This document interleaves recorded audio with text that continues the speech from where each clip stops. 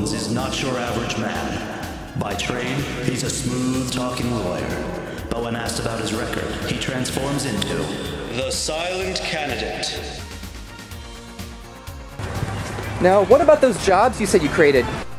2,000 jobs, but only a few weeks ago you were saying 500 jobs? Do you have an answer for where those jobs came from?